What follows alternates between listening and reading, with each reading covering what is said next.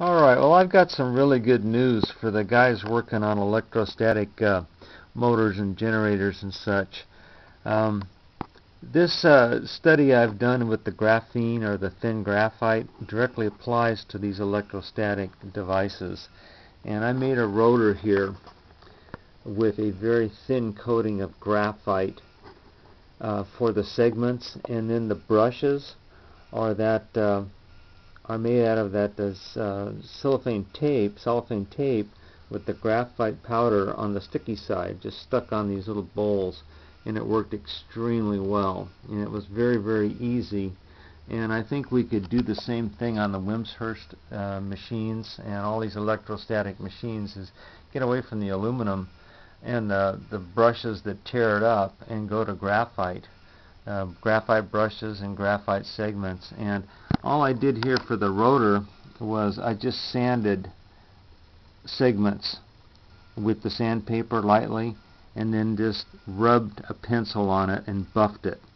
And then for the brushes, it's just the cellophane tape with the graphite powder. If you get it, it's for locks and stuff, on the sticky side. And you leave a little bit of the sticky left over to attach to whatever you want to attach to. And there's your carbon brush, graphite fiber brush.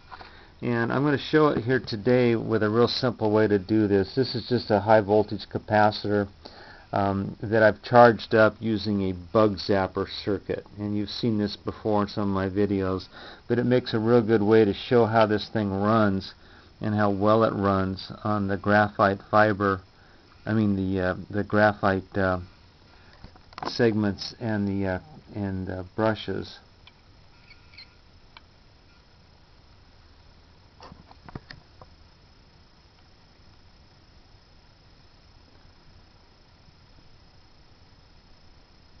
And I was real happy to see that, and it makes making these electrostatic devices simpler than having to use the aluminum foil tape, because all you got to do is rough up a surface and put that graphite powder in the little scratch marks, and you've got a segment.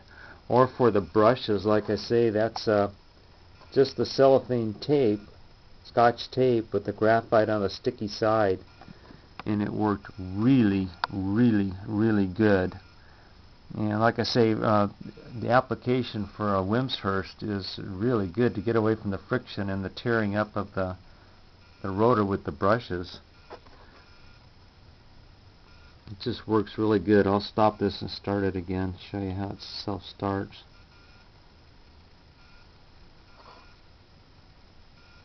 Like I say, that's just pencil lead scribbled on the scratch marks on that rotor, and that makes the segment for the rotor.